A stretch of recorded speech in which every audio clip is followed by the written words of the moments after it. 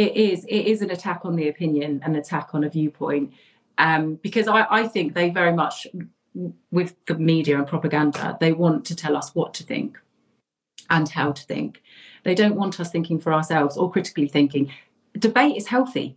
It's where we learn, it's where we get insights, we get different viewpoints. We should always be up for debate. And what I find, especially in the media, certain media outlets, they don't allow debate. If you've got a panel of people, it's very much a narrative that is being fed to the viewers. And if there's one person on a panel that is against all the other people on the panel, they are almost given the shortest amount of time to speak. They're shut down by the others. And it's very much sort of the mob kind of mentality.